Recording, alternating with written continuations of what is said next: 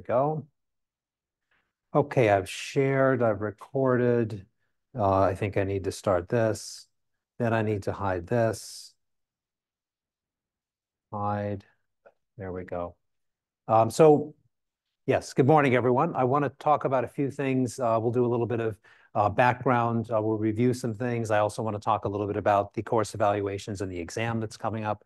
So those kinds of things. We've got 2 more classes left, and I want to make sure we can cover everything. So let's get started.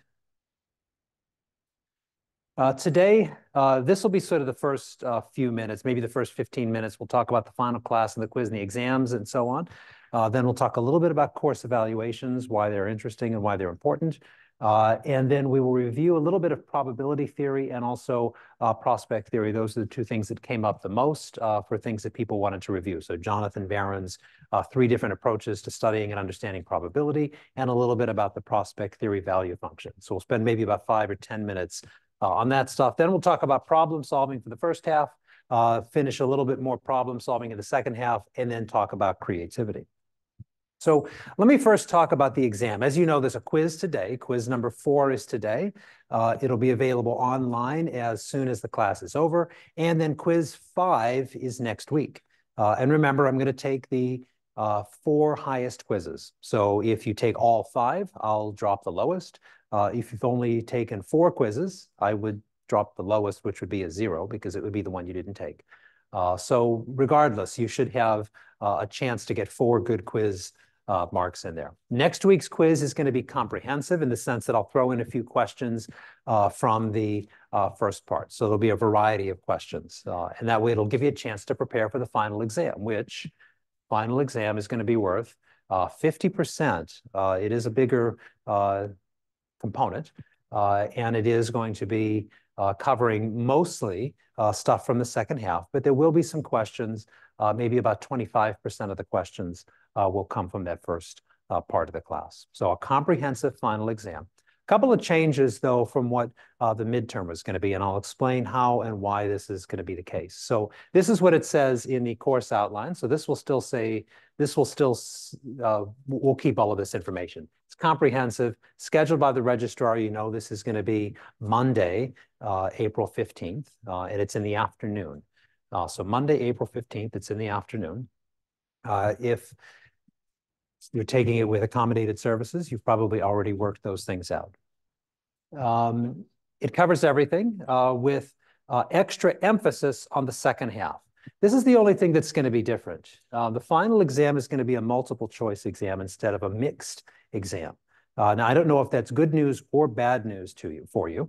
What I can say is that from the components that I looked at, the average multiple choice component was roughly equivalent to the overall average. So although it's interesting and exciting to sort of work through some of those longer answer questions, the discriminability in the average seems like it was roughly the same on the midterm. So most people did about the same on the written portion as they did on the multiple choice portion.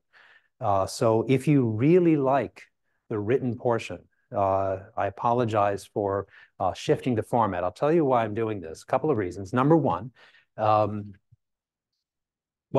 is that it may not make a difference. It turns out that everybody did a little bit better on the multiple choice format, but roughly the same. Number two, you may or may not know this, almost nobody seems to be aware, but the teaching assistants are planning to go on strike. They're not going to go on strike. There is a strike deadline in about 2 weeks, which means that if they don't negotiate a contract that they agree on, that they will be in a position for a legal strike around the time that final exams begin, which means that final exams could be disrupted. I have no idea what this is going to mean for our class. But it would mean one thing, that if we're in the middle of finals, and let's suppose we've taken our exam and the teaching assistant union is on strike, there's significantly fewer people to mark the exam. That is, there's only me, which means it would take twice as long, which means it would take a lot longer to get the marks back to you. One way to deal with that is to make it a multiple choice exam, which will be marked automatically. Second, should that come to pass, and this is sort of, I'm not going to get into too much information, but I have a medical procedure the very next day, which is going to require at least a day of hospitalization and general anesthetic, and I'll be recovering for at least a week from this minor surgery. So I certainly don't want to be, I won't really be in the best state to be marking written exams. So the automatic marked exams will be done by a computer, and I'll get the grades and be able to post them. I want everybody to be able to have their final marks within a week, which is sort of the goal. So that you should be able to get your grades back for this class roughly 1 week after the final exam, or hopefully that first week. So those are the three reasons. Number one, the possible labor action. Number two, the fact that I'm going to be out of commission and off for a week right after. And then number three, the fact that in terms of overall grades, it seems to be roughly equivalent. I can't think of any one case where the multiple choice was quite low and then the written portion of the exam was higher for anyone. So we'll have multiple choice questions of the same kind that were on the midterm, which was still mostly multiple choice. So just imagine that without any of the short answer. So I'll aim to have roughly 100 questions. So there were 60 questions on the midterm, but there was also the written portion. So this will have about 100 to 110 multiple choice questions, with about 75% of them from the second half and about 25% for the first half. The exact numbers for each unit, I don't know exactly because I'm still sort of working through exactly which questions I'm going to choose, but that's what you can expect. So are there any questions on the final exam?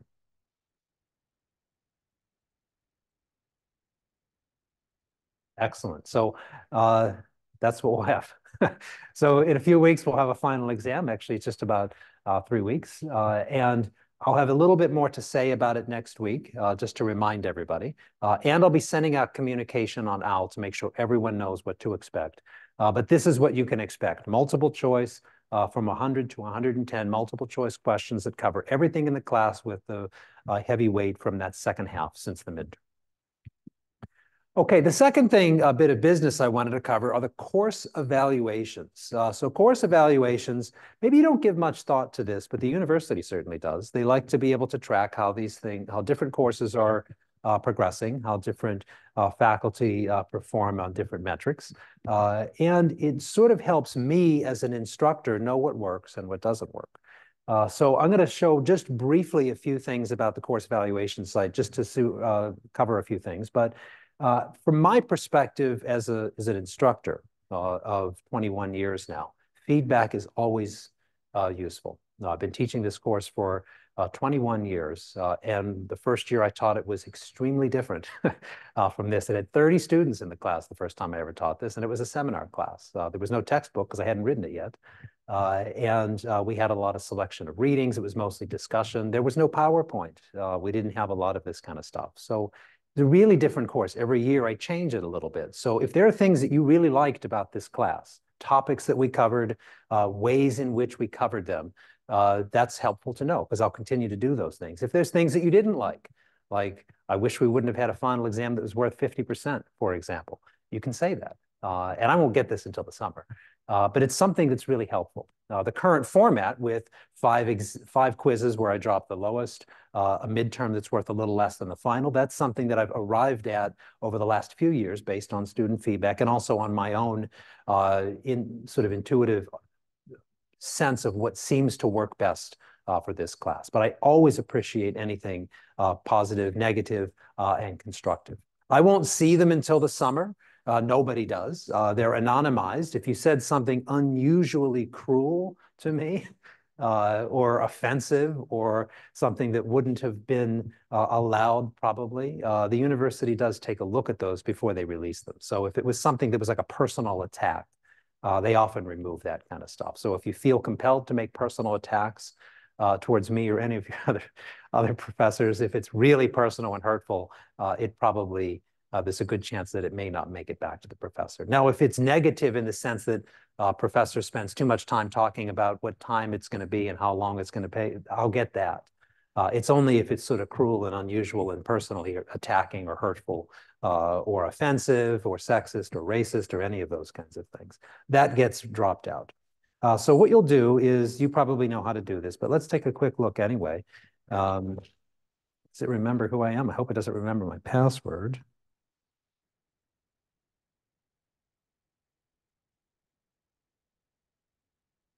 Oh, okay, so I still have to have the, no, it figured it out. So a couple of things. First, let's take a look at the response rate for the class right now. So far, it looks like 5% of you have completed the course evaluations, which is fine. They were just opened up. So ideally, I'd like to get at least half of us, and I'll continue to remind you on a regular basis. But the targets have not been met. We need to get at least 10% for these to even be released. So I won't even see them if you don't get above 10%. So this is about where it usually is on the first week. So I'll keep an eye on this to see if we're making progress. Let's take a look at some of the questions and how they might be useful. Is this us? No, this is how many people have completed it. Let's go back again. How do I go back? This is what I wanted to see. Let's take a quick look at some of the questions, and I'll show you what I think is important. So all of these things are going to be required if I do a preview. Hold on.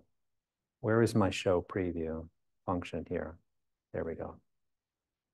Okay, this is a preview of the task. You're going to select what you think to get. I think I was going to get an A. It's an optional course. Was I enthusiastic? Yes.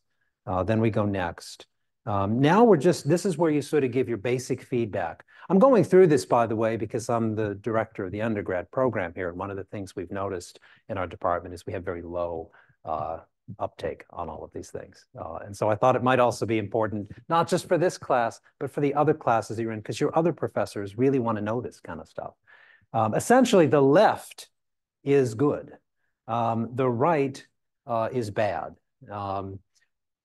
Every year, I think that there are a number of students, not just in this course, but in other courses, that might sometimes just mistakenly get it the other way, because naturally, I would think the right would be the high number.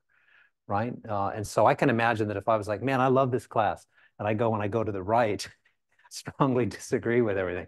And suddenly it looks like I have given a one-star review. So does he strongly agree? Conducts the course in a well-organized, well, maybe not so much. Presents the concepts clearly. And so you go through and you make your answers, right? And provides helpful feedback, motivates me to increase. Overall effective as a university instructor. Yes, Dr. Minda is effective. Then it's going to give you a chance to make two kinds of supplementary comments. This is where I think it's useful for me to know what you liked, what you didn't like, what you think you'd like to see better. So this is about supplementary comments for me. He is okay. Now, this is, was it a good learning experience? Yes, it was a good learning experience. Supplementary comments about the course. So the first one is about the instructor. The second one is about the course itself. It was okay. Next, this is the last one. You're going to have a chance, and this is one that I think a lot of classes have, but not all of them do. You'll have a chance to sort of make some specific comments about the course itself, like the instructor's course outline, including information about tests, was clear. Was it clear? Was it not clear? So here you're selecting things about how this course was organized. These are things that are really helpful to me. So not all of your classes are going to have this because these are optional. Was it at a comfortable pace? Were they real life situations? And then you submit. Make sure you submit. Oops, it'll tell you if you forgot to answer something. Make sure you submit before you're finished. As you probably know, I think there are some $250 gift cards or something like that at random. Has nothing to do with me. This is the Office of the Registrar provides these things. So the more times you complete a course evaluation, I think the more chances you get to win one of these. I think it's a $250. Is it a $250 prize? It's something. They'll let you know when you get these emails. So take these, if you're interested in providing feedback to me and any of your other faculty, do take these seriously, because I certainly do, and I think probably most of your other instructors do as well. Okay, let's, where do I get out of this here? Oops, I don't need that.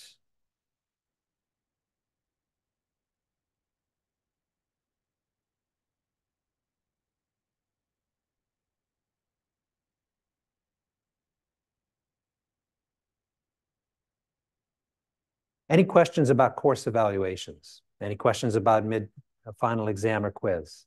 Then let's get started with what we were going to talk about today. I want to spend just 5 minutes briefly highlighting these things. There are definitely questions about this on the final exam. The first were the 3 theories of probability. These are important because anytime we're going to assume that we use probability in decision-making or judgment or problem-solving or anything else, we want to know where we get this probability information from. Jonathan Barron suggests there are 3 different ways, and these are not mutually exclusive. You're probably going to use some combination of all of them when you're making estimations and judgment.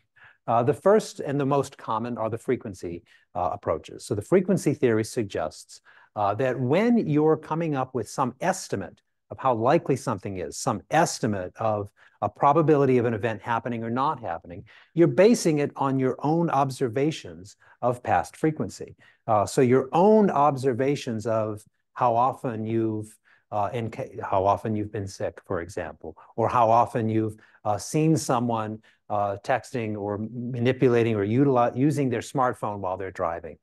So any of those kinds of things, those are frequency theories. So you make observations and those observations accumulate. This is an inductive process, relies and requires knowledge of past frequency in order to work. So you got to have some background. The second were these logical theories, and those are the things that we spent a fair amount of time talking about, and those are things that align with classical probability theory. We need to understand how likely something is. We have an estimate from our frequency theory, but with logical theory, we might have some accurate information. So exchangeable events are a really good example. Anything that's an exchangeable event, the probability is going to work the same regardless of the interaction. So we suggested that maybe whether it's rolling up the rim with a Tim Hortons, which you used to be able to roll them up, but apparently you need the Tim Hortons app now, which doesn't work on campus, I discovered the other day. So you can't roll up the rim anymore on campus, but you used to be able to. Those are standard exchangeable events. It doesn't matter which Tim Hortons you buy it from. It doesn't matter who's buying it. Those things stay the same. Those probabilities are known. And this works well for cards or gambling or rolling up the rim. We don't work very well with that because we rarely have that information. We're much more comfortable as humans using frequency theories or personal theories, which are based on personal knowledge beyond frequency information. So this might include some frequencies, but it might also include beliefs, and it might also include hopes and desires about the likelihood of something happening. So if you think, or if you feel like this is your lucky day, that's a personal belief that may not necessarily have any grounding in frequency or logical theories. Does that seem clear to everyone? So these are 3 different theories, and I'll probably have some questions about each one. And the questions might be, given that it's a multiple choice question, you can imagine some examples and say, is this an example of which of the following is the example of a frequency theory? And then there might be 4 different examples, and you choose the one. Or, as you know, because of the way multiple choice questions are set up, it might say which of the following is not an example of a frequency theory, and then you have to choose the one that is not. The other thing that people said they wouldn't mind hearing just a little bit more about, and I did mention that I often have a question on the written portion of the exam that asks you to draw the prospect theory value function. That will not be on the final exam, turns out, because there's no multiple choice version of it. But I am going to ask questions about prospect theory and the value function. And the value function suggests sort of a hypothetical relationship between gains and losses that are objective and the subjective value that we place on them.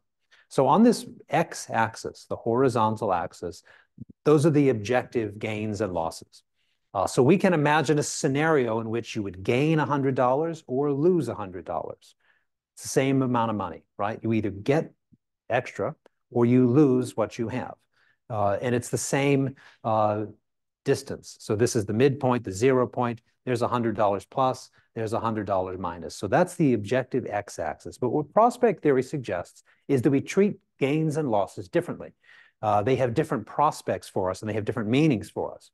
A gain has some subjective value, and a loss has a greater subjective value. In other words, the value or the impact that we place on the loss of $100 would be greater than the corresponding value that we would place on a gain of the same amount.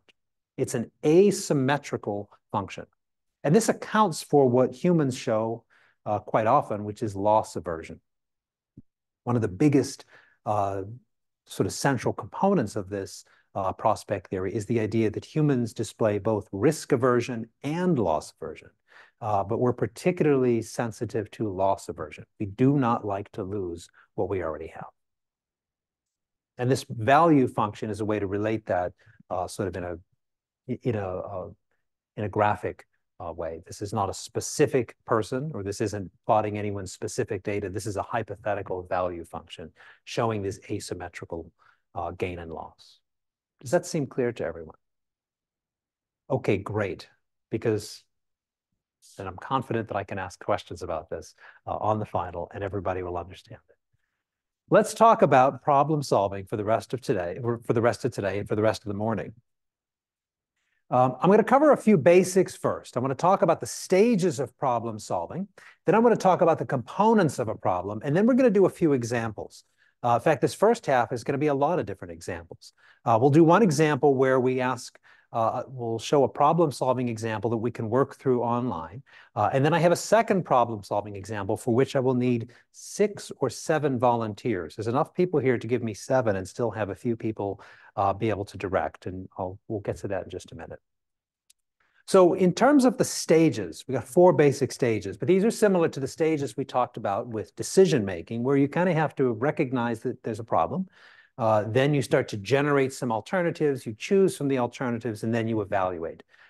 So usually what happens first in any kind of problem-solving scenario, and we'll see this in all of the examples that we do, is that we have to prepare some things.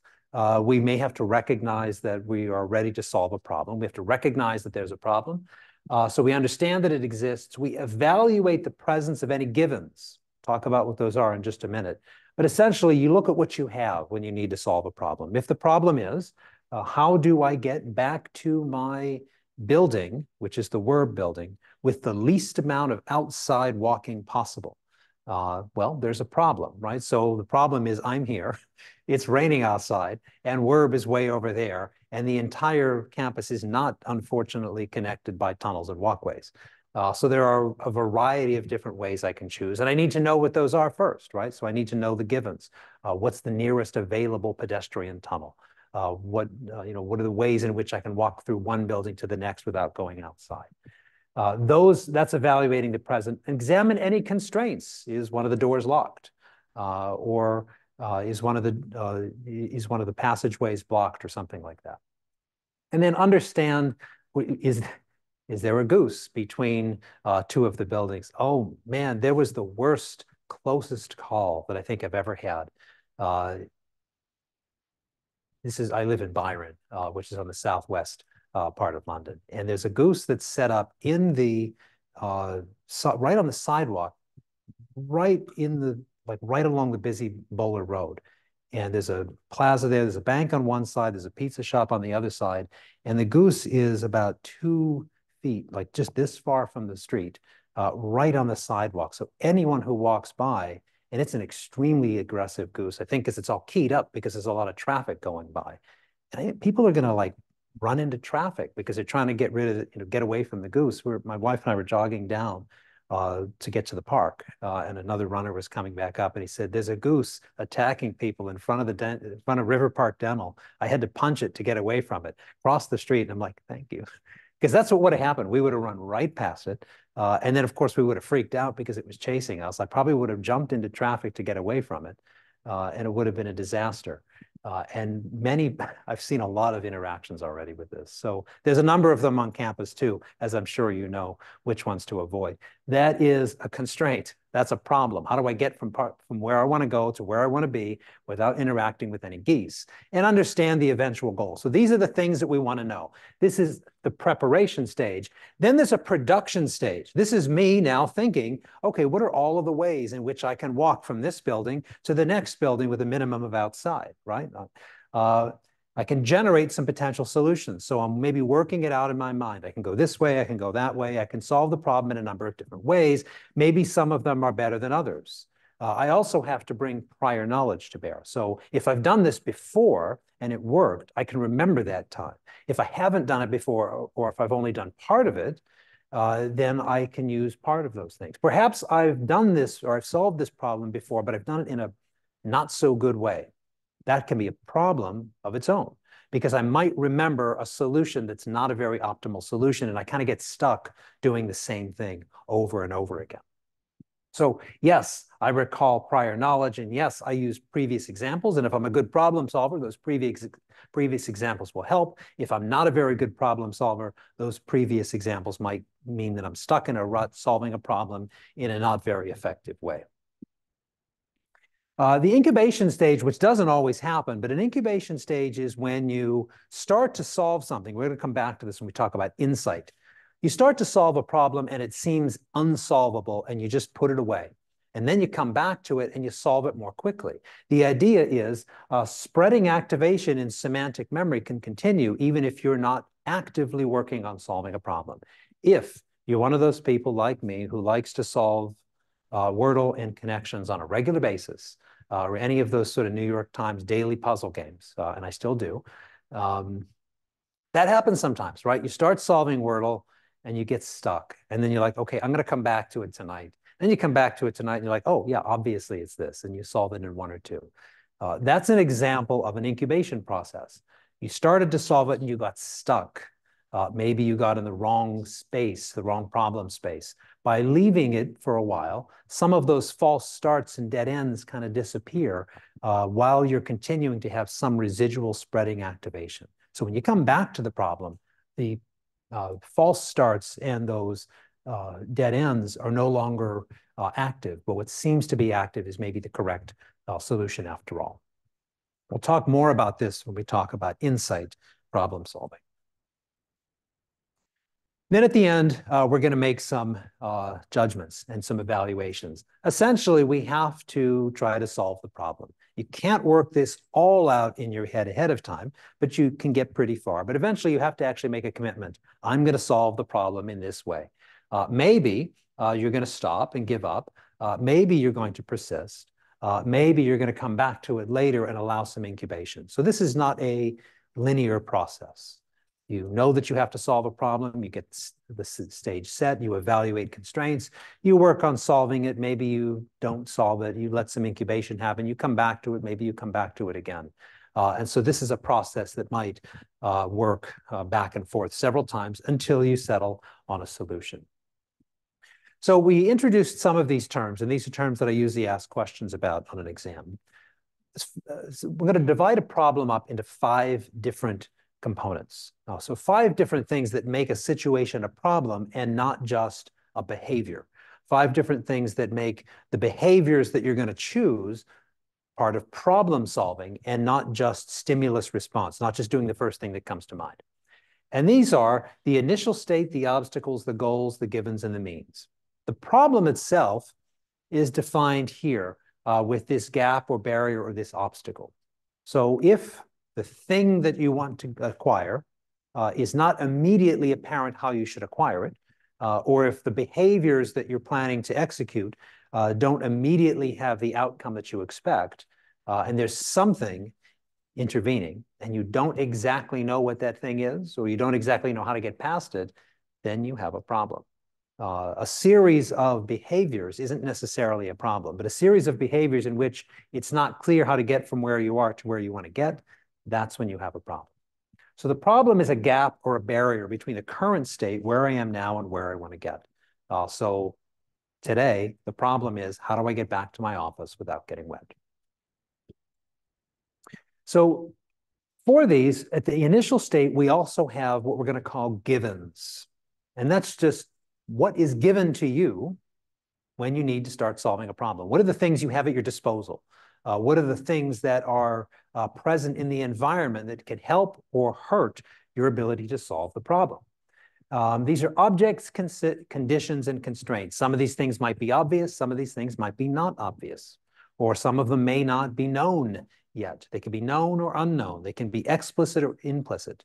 And one of the examples I use in the textbook are some of those food TV or Food Network competitive cooking games, whether it's a baking challenge or one of these Guy Fieri grocery games or Chopped or any of these kind of shows that I'm sure you've seen when there's nothing else on and you're on vacation or you're in a hotel and it's food TV on and you're watching people try to create some dish out of mystery ingredients.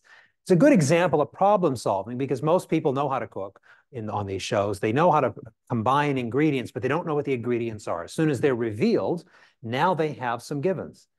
And some of those things are the actual ingredients. Some of those things might be the cookware that they have, but other things might be personal to the person who's trying to solve the problem, like their experience with that ingredient or their familiarity with a certain technique that might work or might not work. And so all of those things are present at the beginning. These are given. Some of them help, some of them hurt. If you're not familiar with a particular ingredient, then that's a constraint, right? You don't know how to work with that ingredient. You don't know how to peel it. You don't know how to properly cut it. That might be a constraint. A given that is helpful might be something like having worked with a particular ingredient for most of your professional cooking career. Lots of givens can be explicit. Givens might also be implicit. You're not aware of them yet until you get a little further into the problem-solving experience. The obstacles themselves are all of the things you might imagine would interfere with your ability to get anything you want, which is you don't know how to solve the problem because you don't remember solving it. You've never solved it before, so you have no immediate recall. Maybe there's no clear path. And by path, I'm going to talk later about cognitive paths. So a problem space approach that's kind of analogous to a physical space.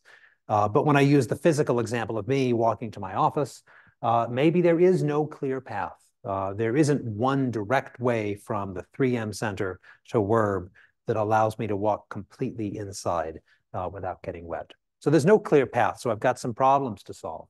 Maybe it's an unfamiliar domain.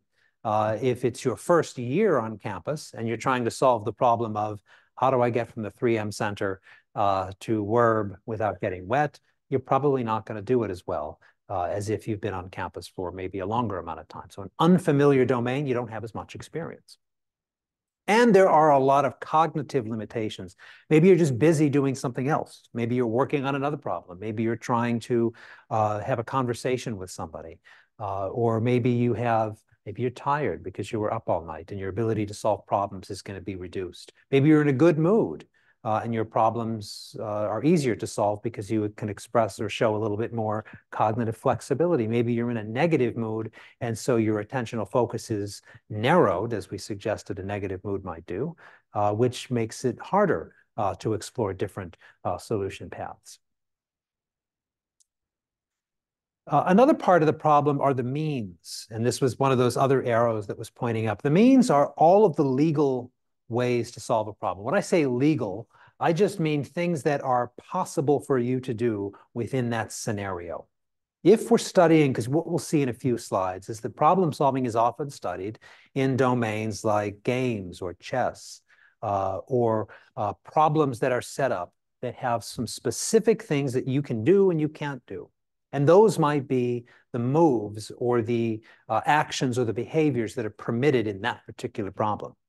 For real world problem solving scenarios, things, if one of the problems you're trying to solve is, how can I afford rent next month? Probably something that many people think about. There are things you can do, which is maybe you can reduce your spending a little bit or make sure that you have enough shifts at work. Those are things that are acceptable. Stealing a car is not acceptable. It is a way to solve the problem, but it wouldn't be the preferred way. So it might be just like trying to cheat in a game. If you're trying to steal a car and then make extra money that way, obviously not the best way to go forward trying to make a rent payment. So these are operations that change the original state so that you can move closer to the goal state. And it's going to be cognitive operations, like trying to remember things and making sure you apply your attention and have the appropriate working memory. And for some problems, it's going to involve physical or real world operations, changes in your investments or changes in the way in which you're going to move or changes in the way you're going to move a piece or move another person or move an object, changes in the way you might select a driving route or something like that. So all of these are the things that you can do to take where you are now and get a little bit closer to what you want to get. And the goal state is what you would like to attain, whether it's a good dinner, relatively dry route from your current building to the next building you need to be, or a good mark in this class. Those are things that you want to attain. So at the beginning of this course, you started off with no grades. And at the end of this course, you would like to end up with something, let's say an 85. That's a goal. You don't know how to get there yet at the beginning of the class, but you do know ways to get there. You can study. You can read ahead of time. You can come to class. All of those things are ways or means in which you can solve the problem of how do I excel in this class? Does that seem straightforward to everyone? So let's identify the parts of this problem and then let's solve this together, shall we? This is on a website called Math is Fun. This is a very low-tech website, as you'll see. It's like a website from 30 years ago. But what we're going to do is solve this problem, and let's identify the parts now and as we're solving it, and then when we're finished, we'll come back and identify the problems again. So you have a 3-liter and a 5-liter jug. One of them is the 5-liter jug, one of them is the 3-liter jug that you can fill from a fountain. And the problem is to fill one of the jugs with exactly 4 liters of water. How do you do it? So let's identify some of the parts. First of all, the problem is we don't have a 4-liter jug, right? So if we need 4 liters of water, there's no immediate solution. So that's what makes this a problem. Here is our initial state. Our initial state is some water and a lot of empty jugs.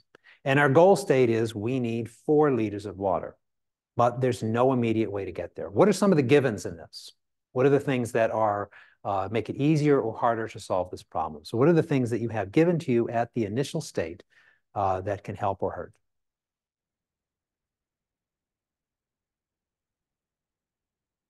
Source of water. So you got a source of water. That is a given. So one given, if you had no source of water, this would be an impossible problem, right? So you have a given there. What's another given? Maybe one that's not, yeah.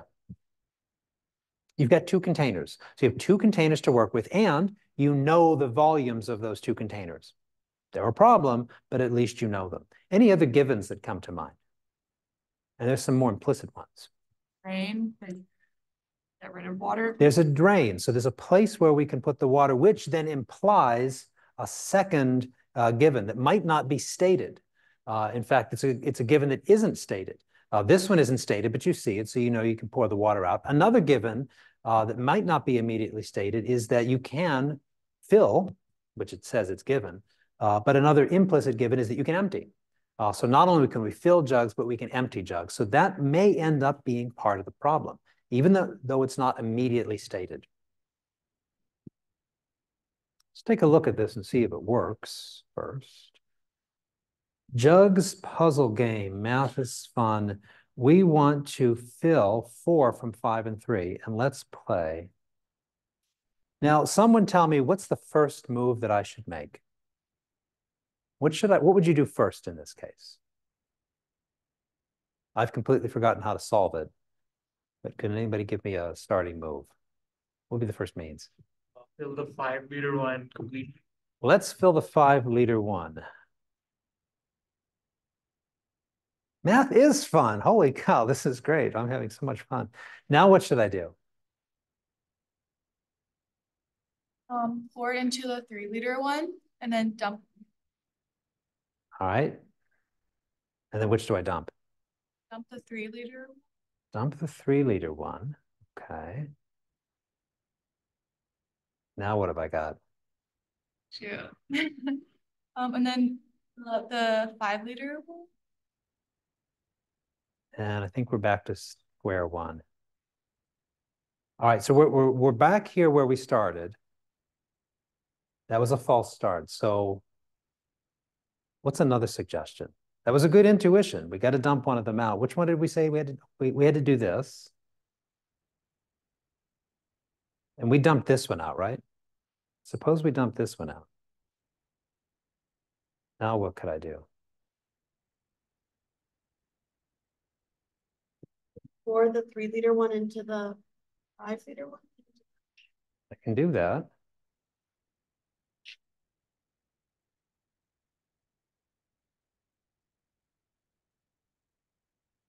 Anybody know what I should do next? Fill up the 3-liter again and then dump that into the, no, dump the 3 into the 5. And then you're left with 1. Okay. Hold on, dump the 5 out. Yeah, dump the 5 out and then dump the 1 in and then fill the 3 and then dump that in. You did it in 13 moves. Yay.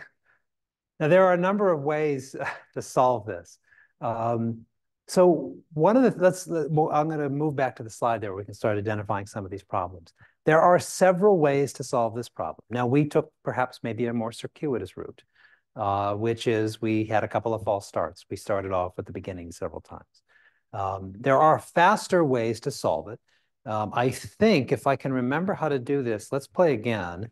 I think, let's try this. If I fill 5, I'm trying to remember, I looked at this morning to make sure I could do the fastest solution. There's a 0% chance I'm going to remember how to do it. I think I need to do this. And then what I think I need to do is dump this one out. Or didn't we do that the last time? I think I need to fill this one up again. Wait a minute. I think I dumped this out. Then I think I put this in here. Then I think I fill this up. And then I think what I do, oh man, there's no way I can remember how to do this again. All right, I'm going to have to go back to my solution here. Oh, wait, I think I've almost got it. I fill that up there. No, I lost it again.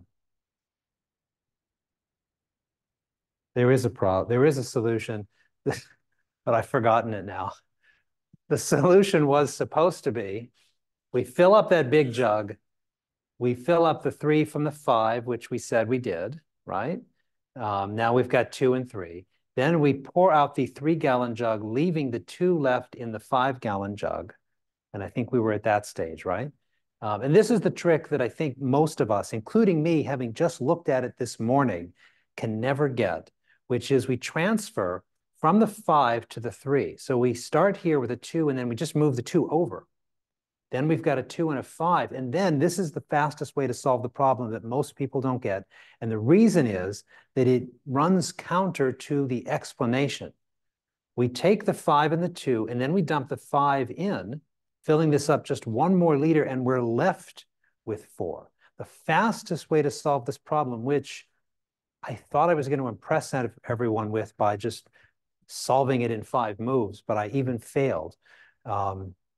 The fastest way to solve the problem is to empty so that you are left with 4. And the problem is stated in such a way, can you fill a jug? Can you fill the jug so that you only have 4 liters? It doesn't say, can you arrange the jug so that when you empty one of them, you have 4 liters left? And that seems to be the sticking point for me and for most people in a problem like this. So did everybody get the idea? We're going to fill the 5-liter jug. Let's start this over again. And we dump, right? And let me go back to my guideline here. I pour out the 3, and then I switch. So I pour out this 3, and this is the step that all of us, me included, missed. Now I fill this up again, and here's the magic moment where you pour it out. You did it in 6 moves. And that's the trick. And we're going to see this in a lot of other examples, that problems can be difficult to solve if they are represented in one way. This is represented and interpreted by most of us as a filling problem, but it's actually an emptying problem. The problem is, how do I have my water jug situated in such a way that I can be left with 4. So it's taking away. It's a subtraction problem and not an addition problem, but it's framed or worded or represented by us primarily as, let's get back out of this. It's represented primarily as an addition problem, to fill, right?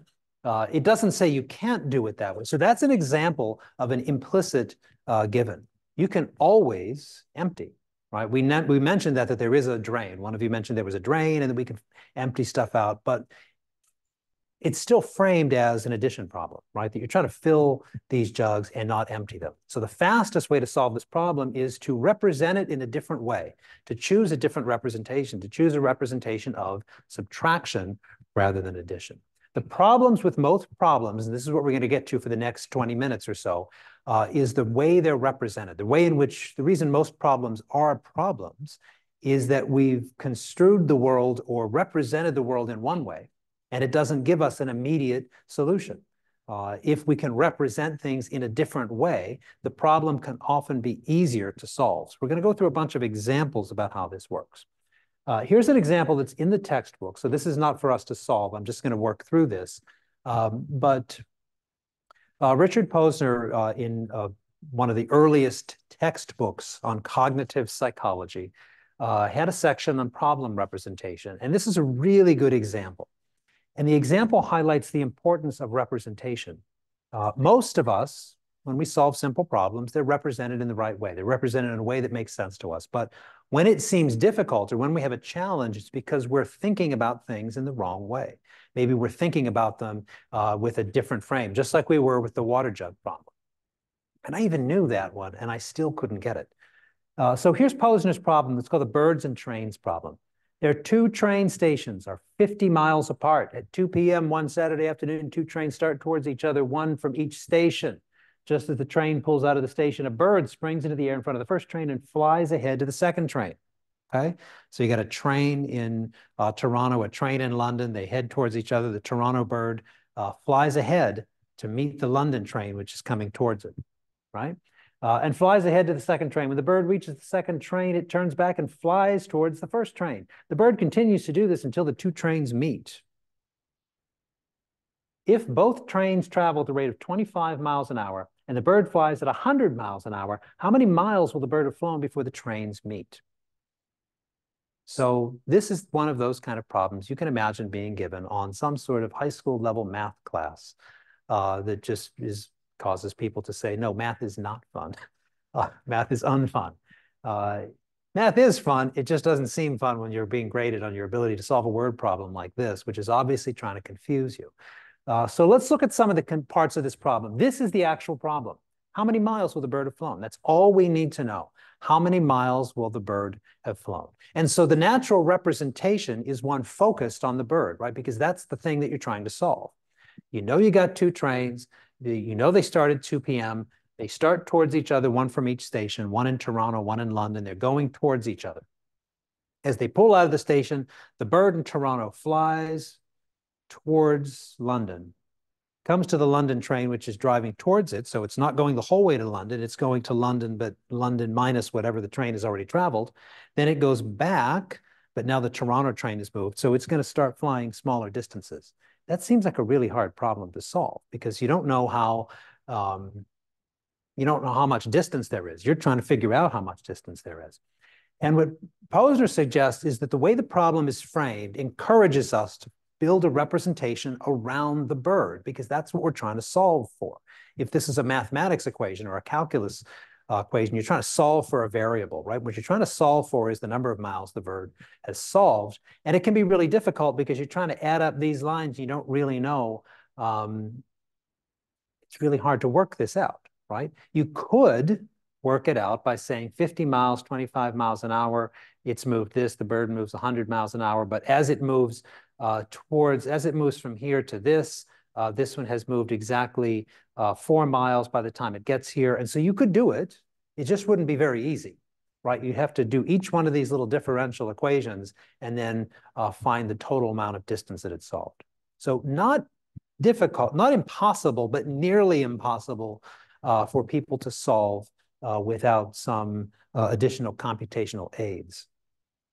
What Posner suggests is that the problem could be re-represented as a trains problem and not a bird problem. If it's a trains problem, it's very easy to solve without any additional computational aids. Why? Because the trains stations are 50 miles apart. The trains travel at 25 miles an hour, which is half of 50. So in 1 hour, they will meet, right? They have to. By definition, if they're 50 miles apart and they travel 25 miles an hour towards each other, they will meet in 1 hour. We also know that the bird flies 100 miles an hour, which means that the bird has flown how many miles? 100. 100 miles. I mean, it doesn't matter how many back and forths. And this is the challenge. By focusing on the bird, we're thinking about all the back and forths, but it doesn't matter. If we focus on the bird trains and the time, all we need to know is the bird has been flying continuously for 1 hour. If the bird flies 100 miles an hour, then it's flown 100 miles because it's been flying for 1 hour. Posner's suggestion is that the reason problems can be really difficult for some of us, when problems seem difficult, it's because we've represented the problem in a wrong way. This is a theme you've probably identified from lots of other aspects of this class. Decisions can be framed in a way that makes them difficult to solve. Logic problems can be framed or written in such a way that makes them believable or non-believable, which changes your ability to determine whether or not they're valid. So one of the things that seems to be a common thread for a lot of these classes or a lot of these topics is that the way in which we've constructed a representation of the world can either help us or stand in the way of getting what we want. And in this case, Posner's suggesting that this might stand in the way of solving the problem.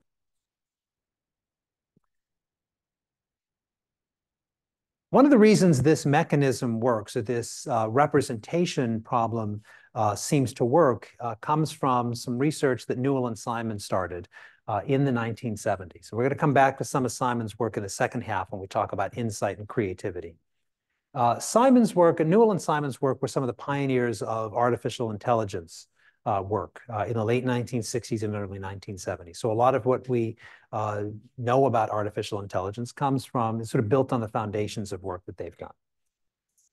One of the things that they were interested in doing was coming up with ways to understand how to build a system, a computer system, a digital problem-solving system that would solve problems in a way that's comparable to how humans solve problems. Humans and computers can solve problems, but in really different ways. Humans solve problems by taking as many shortcuts as possible and by using their own knowledge as much as possible. The same way we do with everything else. We use heuristics and we use our knowledge to do things. And usually that helps, but sometimes it's the wrong solution. Sometimes it helps us get a solution really quickly. Sometimes it helps us, it hurts us or constrains us from ever solving the problem because we represented something in the wrong way. So in order to design a computer system, Newell and Simon started an investigation of human problem solving. How do humans solve problems? Can we use some insights there from psychology to understand how to make computer systems better? And one of the things they found was that humans tend to solve problems, and one way to sort of bring human and computer problem solving together is to define it as a problem space. The problem space would be all of the possible solutions and representations. So in the bird and train example, the problem space is all of the possible ways you could represent that problem and solve it. One solution or one navigation through problem space is the trying to add up all the back and forth lines. Another problem space, one that's a smaller problem space, is just focusing on the trains and the time. Both of those are problem spaces. One is really big because you got to drive back and follow the bird back and forth. One is really small because you have only one possible solution. And so they suggested that when we solve problems, we're searching through the space of all of the possible solutions in order to find the fastest. Now, the analogy is a physical map, like the problem I started with, which is how do I get from here to Werb without getting wet? That's a physical problem space, but there are cognitive problem spaces where we have lots of possible solutions and we represent all of those solutions and we search through all of those solutions to find the one that's the most appropriate. This might be a step-by-step process where you're searching for something. If I do this, will it result in this outcome? If I do this, will it result in a different outcome?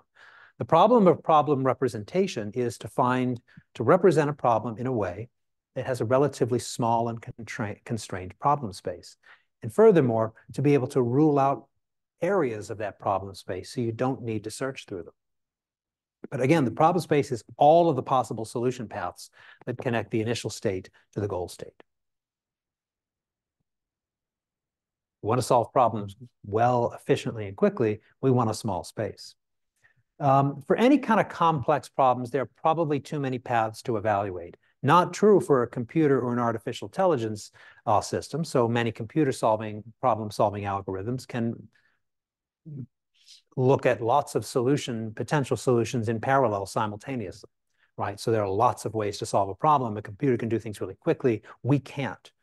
So we have to choose the solutions that seem the most appropriate by using our knowledge and heuristics. So most of us solve problems by choosing the area of problem space we're most familiar with, or the area of problem space that seems to be the most appealing, or the area of problem space that makes the most sense, or the area of problem space that we've been in before. So we use our knowledge and some general heuristics to be able to come up with a solution. So I want to talk about two kinds of heuristics. The kind of heuristics that we're most familiar with for decision-making and judgment have to do with things like availability and representativeness, and those kinds of memory-based heuristics where we say, does this remind me of something? And then we choose a solution based on what it reminds me of. Newell and Simon also identified what they call some general problem-solving heuristics. And these are strategies that most people use when they don't know exactly what the solution should be. So these are strategies that we might use to shrink the problem space if we don't have a memory. So two kinds of heuristics: the kind of heuristic that's based on memory, and a heuristic that is a strategy or a shortcut that helps us restrict the number of possible solution paths. So let's talk about both of these. Your algorithm in problem solving, so let's make a distinction between algorithmic and heuristic problem solving. An algorithm in problem solving tends to be something that is guaranteed to find the correct answer, but may take a long time. This could be something like a recipe or a step-by-step guide to solve the problem. This could be something that requires many steps. If we were using, for example, the water jug problem, and we had no idea how to do anything, and we weren't feeling particularly clever, and we really wanted to guarantee that we solved the problem in the fewest number of moves, we might choose every possible configuration. We would solve the problem in every possible way first, the 13-move version, the 10-move version, until we determined that this sequence of moves is the fastest.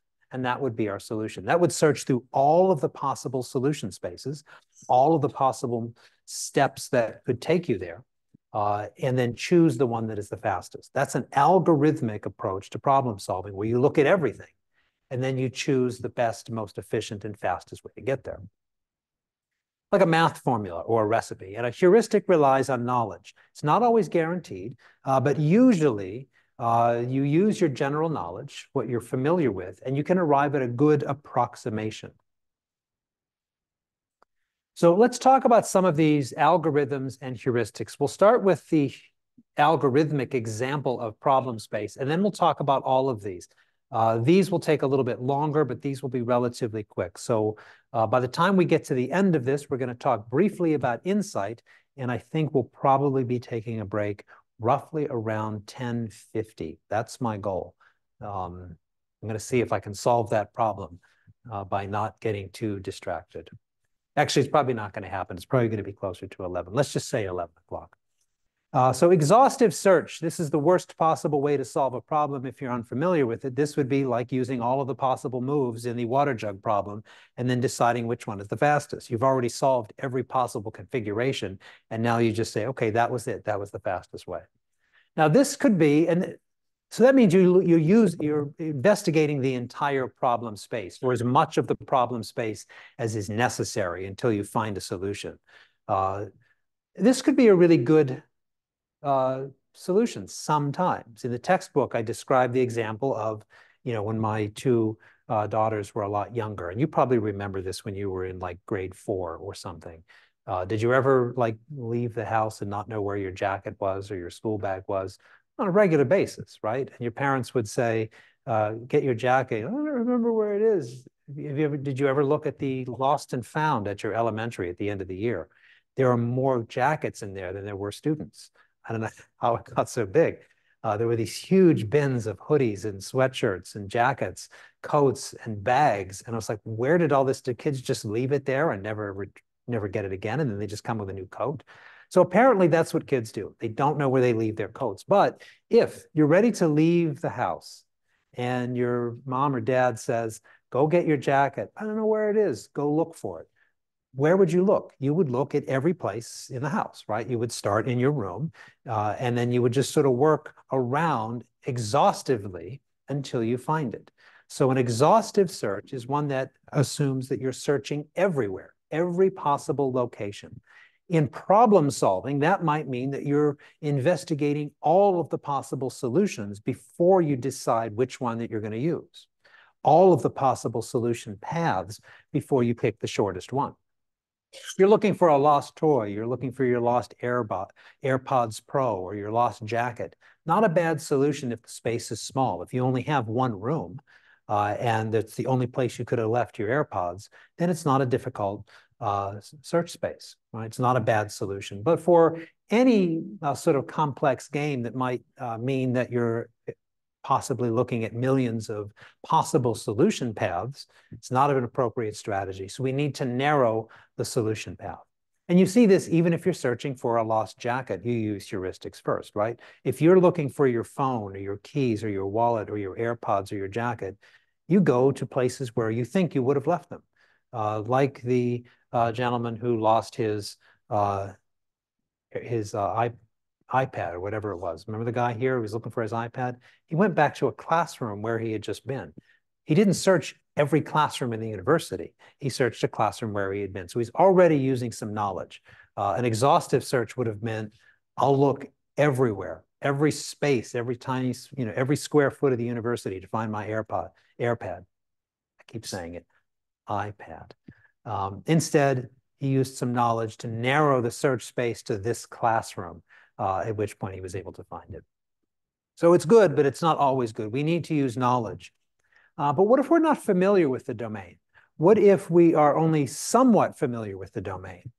Then we might employ some of these general problem-solving strategies that Newell and Simon identified. And again, I'll point to I'm pointing to the seat where the guy was sitting. He's not here anymore, but when I point to here, you know who I'm talking about, right? The iPad guy. So iPad guy didn't use an exhaustive search. He used some memory and a heuristic to get himself in the appropriate area, which was here. Then perhaps maybe he could have used something like a hill climbing strategy. A hill climbing strategy is where you evaluate behaviors or moves in a problem-solving scenario in such a way that you only do something that's going to bring you closer to your goal. You don't consider things that would take you away from your goal. So in a hill climbing example, if you are the guy here and you think it's in this room, you might then only look at places that are likely to actually get you closer to finding your iPad, which is you might look at the space around you, right? And then you might look a little bit further away. So you think if it's not here, maybe it's just a little bit further. Maybe it's just a little bit further. A non-hill climbing strategy would be, I look here, and then maybe I go outside and look outside. Then I come back. And so it's a less structured search scenario. There are some downsides to hill climbing, and hill climbing often can put you in a place where you're trying to solve a problem, but if you're in a problem that requires you to temporarily move away from something, hill climbing doesn't work. Hill climbing strategy suggests that you're only doing something if it brings you closer to the solution. If it's something that brings you further from the solution temporarily, it might be something that doesn't seem like the right approach. What does that mean in practice? Let me give you a couple of examples, but one example might mean if you were investing in something, So suppose you have a series of investments, and suppose you're one of these people who likes to invest in something that's kind of volatile, right? And people keep telling you to hold, right? Until the value of this particular meme stock gets to a certain level. But suppose it starts to go down. Now that's where the tension arises, right? You don't want to have loss, so you're tempted to sell the stock now. But other people might suggest don't sell it because eventually it's going to go back up, right? That's hill climbing. If you're trying to just get to a certain point and then cash in, fine. But if you're trying to get higher than that, you may have to weather some downturn. A hill climbing strategy would be hard there because it would make it feel as if you're investing in something that's losing money. You're spending time in the wrong direction. If you're only climbing a hill like this poorly constructed robot that can only do one thing, so this is my hill climbing example. This is the robot that we want to climb to the top of a mountain in Mars, right? But we only gave it one instruction. Unfortunately, after spending billions of dollars to get this robot to Mars, we told it, we want you to climb to the top of the highest mountain on Mars, and we'll give you one set of instructions, which is only go forward if it will not mean that you are going down. So only take a step forward if you can stay the same or increase in altitude. So this robot says, okay, in order to get to the top of the peak, I just need to keep going up. If I take a step forward, it has to be either a step up or a step on the level, right? So I can keep moving forward as long as I'm not going down. And he gets here and he's like, I've made it, but he hasn't. The robot has not made it to the top of the mountain. The robot has made it to a local maxima in this case. In other words, it's a false peak. This robot, with its hill climbing instruction, thinks that it's solved the problem. This is you thinking that you've invested in the meme stock enough to be able to make a lot of money. But in fact, the meme stock is going to go down for a while, but then the real peak is here. The winners sell here, right? Because now it's just going to keep declining. I do not invest in any meme stocks. I promise you. I am not going to provide that investment advice for you to invest in meme stocks. You're on your own for that. So that's the problem with the hill climbing strategy. It can work to narrow the search space. It can put you in the right direction. And it's a pretty good way to get somewhere if you're not sure where to go. I mean, that makes sense, right? If you want to get somewhere, one way to get there is to only take steps if you're going in that direction. But if there's an obstacle and the obstacle requires you to backtrack or to unsolve the problem for a little while, then it can be a challenge. That's where the solution of the strategy of means end analysis seems much more appropriate. And this is probably something that even if you didn't have a name for it, you've probably solved problems like this before. The basis of means end problem solving is that you break a very complex problem up into small, solvable subproblems. Each one of these smaller problems can be solved either from memory or from a simple strategy like hill climbing. So this would be saying, what's the real goal? I don't think I can get there, but I can get to these smaller goals.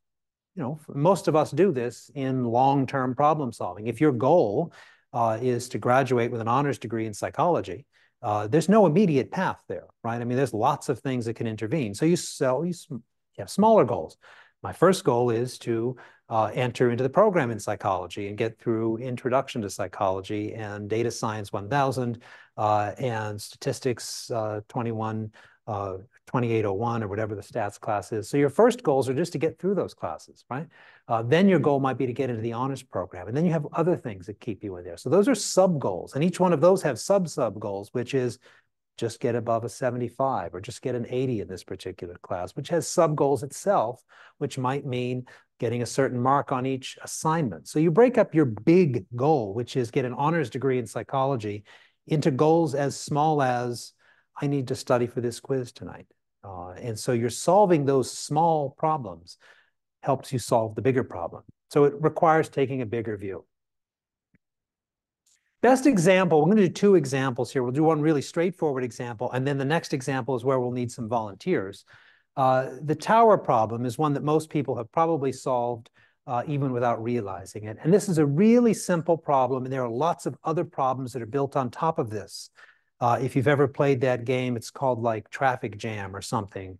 Or if you've ever played those sort of tile games, you know, where you have to make a a certain picture and then it's all scrambled and you have to move the tiles around.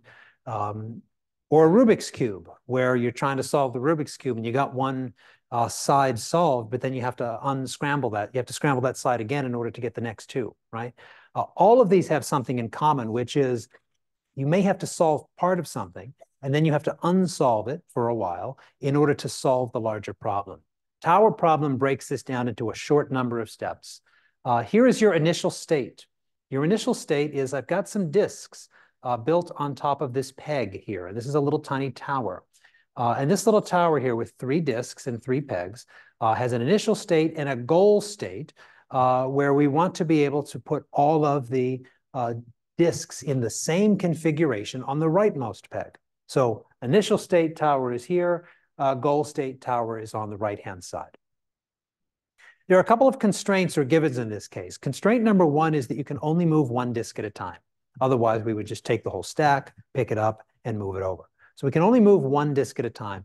Constraint number 2 is that you can never have a big disk on top of a small disk. So you can only have smaller disks on top of larger disks. So if there's more than 1 disk on a peg, it has to be in size order. Otherwise, the tower is unstable. So with those 2 rules, most people can solve this problem really easily. It gets more complex if you have more disks and if you have more pegs. But what most people realize early on is that there are some sub-goals. The ultimate goal is this. But given these constraints, you can only move 1 disk at a time, and that you have to have a bigger disk on the bottom. You can never have a bigger disk on top of a smaller disk. One of the first sub-goals we have to figure out is, well, we need to have a foundation disk over here. In other words, we need to have we need to work it so that we can get the large disk on the rightmost peg. In other words, we've got to build the foundation. In order to build the foundation, that opens up another sub-goal, which is we need to clear off that bigger disk, which then opens up another sub-goal, which is we need to clear off this bigger disk, but then in order to do that, we need to then move this disk back to clear off the peg. So you've got several sub-goals. Sub-goal number 1, clear off the disk. Sub-goal number 2, we have to clear off the peg. Then we can finally move this, at which case this guy moves over here, this guy moves over here, and then it moves over in that direction. The reason hill climbing doesn't work here is that you find yourself moving disks from the peg that they're supposed to be away from the goal. So if you've moved this little disk here, that's eventually where you want it to be. So if you're just trying to move things towards the goal, you're going to have to move it back. So you've already moved this little disk where it needs to be. Now you've got to move it here, but now you've got a sub goal, which is you've moved this, and now you need to clear off the second one, which means moving the small disk backwards to its original starting place in order to rebuild the tower at the end. So there are several stages in this problem where working, you need to work backwards just a little bit. Another, maybe even a better example is the so-called hobbits and orcs problem. Now, this is where I'm going to need some volunteers. For volunteers for this one, I need to have 3 people who would volunteer to be hobbits in this case. It doesn't matter because, thankfully, I have signs for you to hold. So 3 of you will hold it. I would like 7 people, if possible, to come. Can 7 people come up? Actually, yes. Can we get 7 people to come up? Don't all run up at once. And then we'll assign you to hobbits and orcs. And then one of you lucky people, the luckiest one of all, gets to be the boat. So if you really feel keen on being the boat, we're going to assign you as hobbit. Are you okay with the hobbits? Hobbits, hobbit, hobbit. Okay. Orc, orc. One more orc, and I need a boat. Because I'm just going to direct the show here. I don't want to be the boat. All right, you are the boat. Okay, so everybody on this side for now. So let's have boat to the far right. Boat, you stand in the middle. Let's have everybody on this screen here.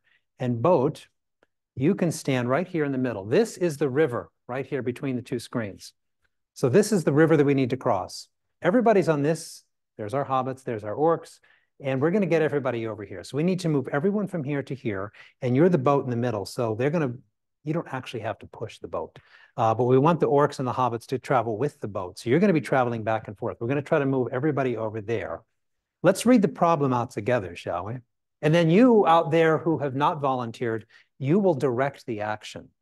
You will tell which hobbit and which orc to get in the boat. That's you. Take the boat over to the other side, and then one of them has to bring the boat back, and so on. So, how many of you are familiar with the Lord of the Rings trilogy, movies of any kind, or the stories, or in general, just the whole idea of Middle-earth? So you can sort of imagine the scenario. We've got 3 hobbits and 3 orcs. They arrive at a riverbank, which is right here where the boat is. And they all wish to cross to the other side. Right now, we're in a stage where hobbits and orcs, although they're antagonistic, they just happen to be going in the same direction right now. They're not in the middle of a battle. Fortunately, there is a boat. That's you. Thank you. But unfortunately, the boat can only hold 2 creatures at a time. So only 2 of you can travel in the boat at one time. There's another problem. Orcs are vicious creatures. Whenever there are more orcs than hobbits on one side of the river, the orcs will immediately attack the hobbits and eat them up. So we have to maintain a balance. If the orcs outnumber the hobbits, so if we have a stage where there's 3 orcs, 1 hobbit, game is over, hobbit's dead. Orcs will immediately attack the hobbits and eat them. Consequently, you should be certain that you never leave more orcs than hobbits on any river bank. Note that orcs, though vicious, can be trusted to bring the boat back across the river. How should the problem of ferrying everyone across the river be solved? So we need to get all 6 of these creatures from this side to this side using a boat that only can carry 2 people, and the orcs can never outnumber the hobbits at any stage. Got it? Okay, so what is move number 1? Who should we send over in the boat first? Orc, one of the orcs. 1 orc or 2 orcs? Oh, so it's 2. We can send 2 because somebody's got to bring it back. So if we only send 1 orc, it's just going to be the same orc. So let's send 2 orcs. 2 orcs go over in the boat, push over with the boat. Okay, so there's 2 orcs. So that means one of you orcs gets out. So 1 orc can go further over to the side there. So you're going to stay out in the boat, and we're going to send orc back. Okay? Now, we're on the other side of the river. Orc, hobbit, hobbit, hobbit. We're okay balance-wise. Who goes next?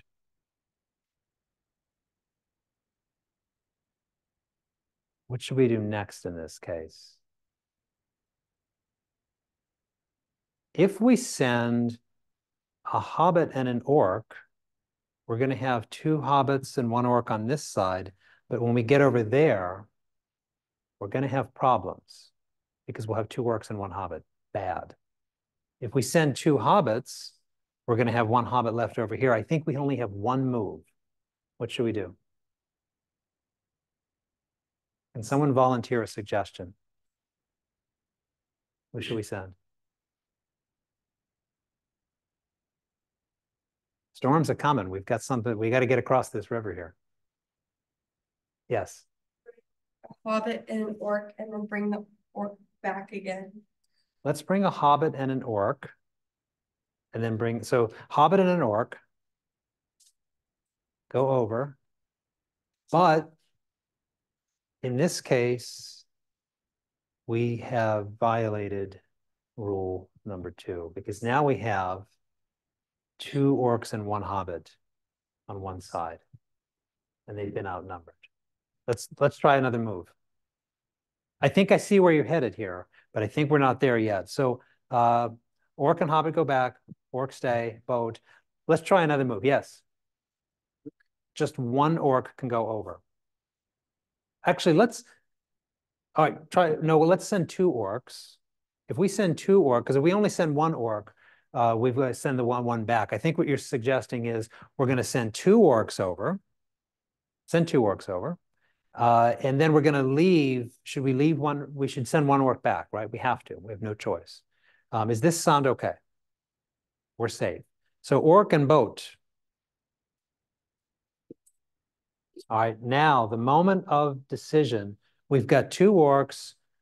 We're okay over there. We're okay over here. Who goes next? Two hobbits go. Two hobbits go. All right, hobbits go in. Balanced. Balanced. Good. Now what happens? Hobbit gets out and one orc gets in. One hobbit gets out And one orc gets in. and one orc gets in. Okay. And they both come back. It's balanced everywhere. It's balanced everywhere. It's balanced. It's balanced. It's balanced. Okay, that looks good. I'm happy with that. Now what happens? What should we do next? We've successfully gotten two people across out of the six, but we've done a lot of back and forth. I wanted to finish by 11, so we're getting close. What should I do next?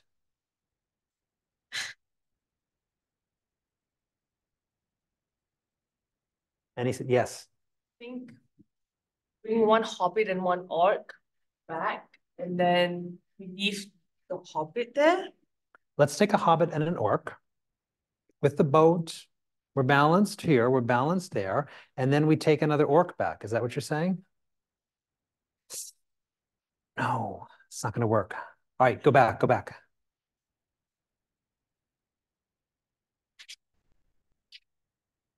Let's reconfigure here where we were before, okay?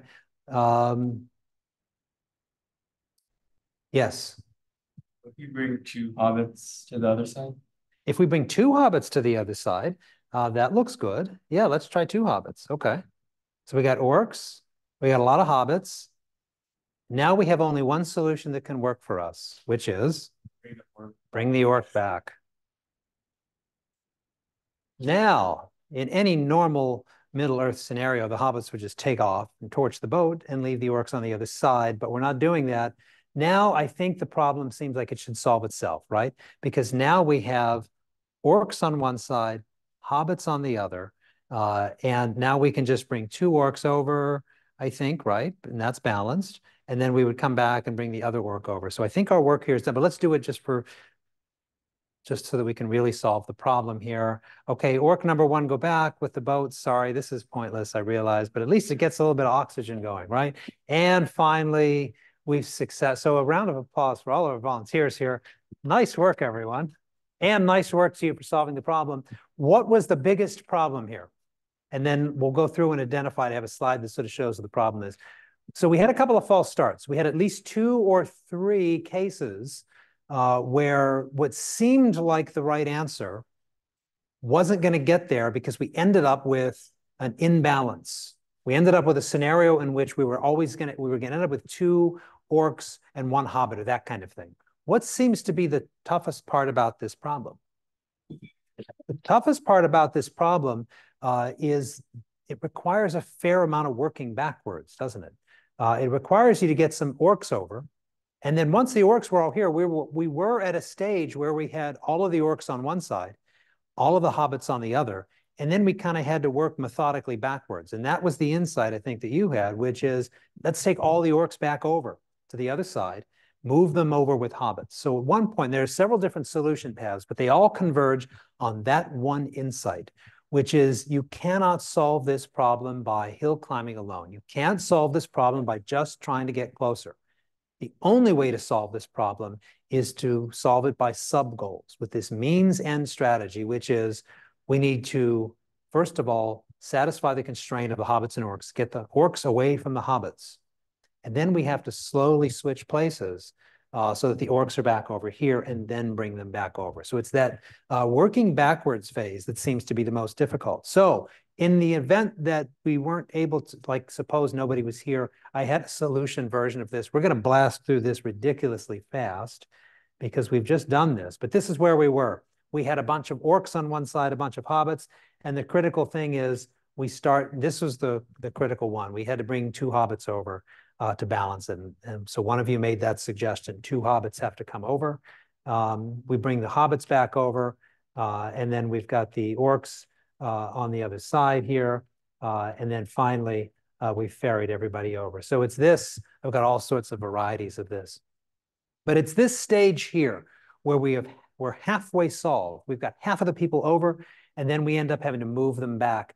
That's where most people have difficulty. This is where we made the mistakes. This is not difficult. It's difficult in steps 4 through 9 because we have to work backwards. A few more examples that we'll do. We'll talk about working backwards. We're going to talk about representation. And then we'll try to maybe what we'll do is we'll pause here because the second half of the lecture is a little bit faster. Let's work through 2 more examples and then take a pause. Is everybody okay with that? So working backwards, we're not going to solve this one. This is a really straightforward example of the importance of working backwards. Here's a problem that can only be solved by looking at the goal state.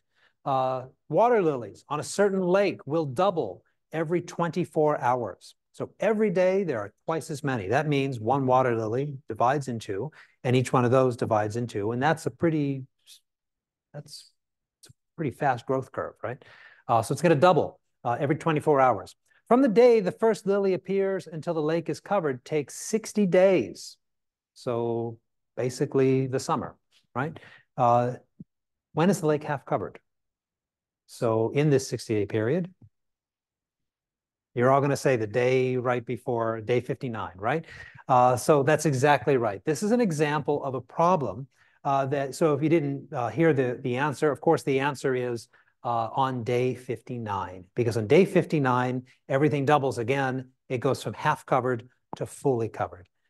If you were in this pond, if you lived on this pond, you would see a pond that's half covered. The next day you'd wake up, the entire thing would be covered with water lilies. Working backward strategy works particularly well when the goal state is well defined, but the initial state is not, which is exactly the case in that problem. We know what the goal is going to be. Everything is covered. We know how long it takes to get to the goal, but we don't know what the initial state is. So the only way to solve a problem where you know what you need, but you don't know where you are, good strategy is to work backwards from that. And you probably find yourself doing that in a lot of scenarios. Let's talk about representation after the break, because we are at 11 o'clock. So what we're going to do is we're going to cover maybe the last, and it's about 15 more slides, and then we'll do a real quick bit through creativity. We should finish by 12:15 at the latest. Is that okay for everyone? It's a little bit longer than last week, but let's take a break because I feel like we sort of need that. We'll pick up right here, and then we'll hit the next half of the lecture.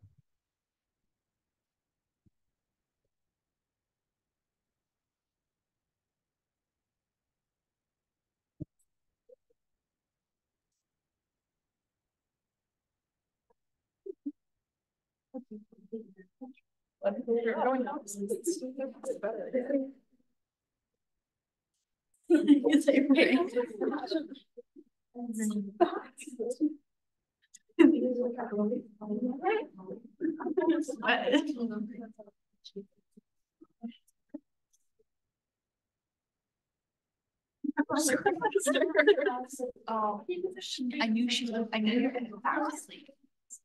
What?